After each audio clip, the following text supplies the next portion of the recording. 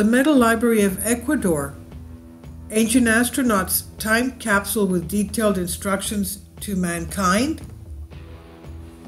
A legend of metallic library is one of the few ancient mysteries that attracted the most renowned people such as Neil Armstrong to unravel it, and is believed that along with the lost gold, strange sculptures, and an artificial tunnel, the library is hidden underground in the jungle of Ecuador. Others believe that it could hold the information of ancient Atlanteans or representatives of other ancient civilizations unknown to us.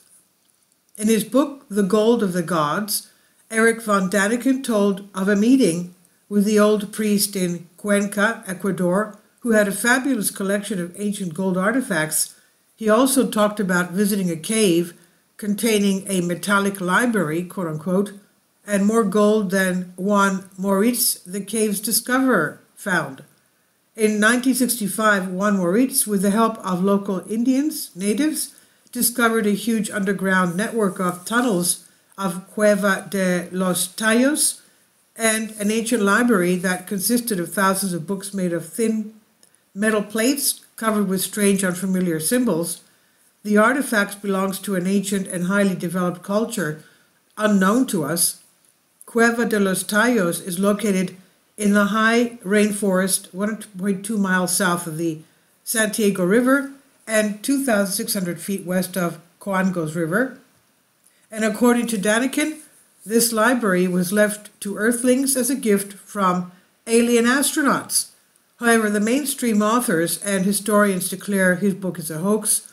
New expeditions were organized to the Ecuadorian labyrinth, but no one found a trace of that library.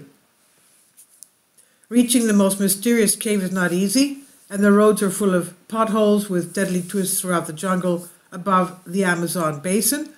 After passing through the home of a big black bullet ants and terrible humid weather, it's really a challenge to go into the cave without taking permission from the local indigenous group of people known as Suar, for whom the cave is sacred.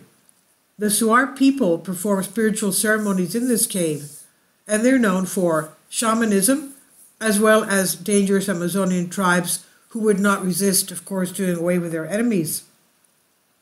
Father Carlo Crespi is a mysterious and controversial account of a priest in Ecuador involving claims of unknown civilizations, strange golden artifacts, a subterranean cave system containing a metallic library, depictions of strange figures connecting America to Sumeria, symbols depicting an unknown language, evidence of extraterrestrial contact, and a Vatican conspiracy involving thousands of missing artifacts. He came to Ecuador in 1923. In 1927, he claims, to create a documentary about the Shuars, and the first expedition to the Los Tallos cave was also carried out. Due to his hospitality and voluntary help, he received gifts from the Shuar community, such as artifacts of gold and other precious metals, scepters, helmets, plates, and discs. It's odd that the symbols depicted on the metallic artifacts had nothing to do with the Shuars. Crespi believes that the ancient hieroglyphs engraved on these metal plates kept the secret of the archaic language of antediluvian humanity. That's before the flood. Unfortunately, his collection was destroyed in 1962 in the church fire, but that what's left was enough to intrigue the scientists. Some of the artifacts had a striking resemblance to other ancient cultures. There were statuettes and bas-reliefs that unambiguously resemble the finds of ancient Egypt and ancient Sumeria. Such stories encouraged explorers to visit the most remote places in South America. The earliest expedition to Tallos in Ecuador was carried out by Scottish engineer Stan Hall in 1976. He was accompanied by more than 100 people. Among them, there were British and Ecuadorian government officials, leading scientists and speleologists, British Special Forces, professional cavers, and astronaut Neil Armstrong, who served as the expedition's honorary president. It was one of the largest expeditions held by the top people in the government. What they discovered during the expedition was a 1500 BC burial ground and stone passageways that seemed to have been cut artificially. A research was conducted at the cave. The scientists mapped the area, and besides, archaeological discoveries were made. However, no gold was unearthed, and they could not find any metallic library or any sign of any advanced civilizations. It turned out that Moritz showed Daniken's only artifacts from the underground chamber and part of the entrance to it, but he kept the place of the metallic library a secret. He died 15 years later in February 1991, and Hall tried to find the man who had told Moritz about the location of the metal library. Hall had a name, Petronio Jaramillo, but nothing more. Finally, in September 1991, he found him and they met. Jaramillo stated that he had entered the library in 1946 when he was 17 years old. His uncle showed him the place. He had a friendly relation with the local Shuar. They even invited him to see a secret in gratitude for the kindness and goodness he had shown towards the tribe. Jaramillo entered the system at least once after that. On that occasion, he saw a library consisting of thousands of large metal books stacked on shelves, each with an average weight of about 20 kilograms, and each page impressed from one side with ideographs, geometric designs, and written inscriptions.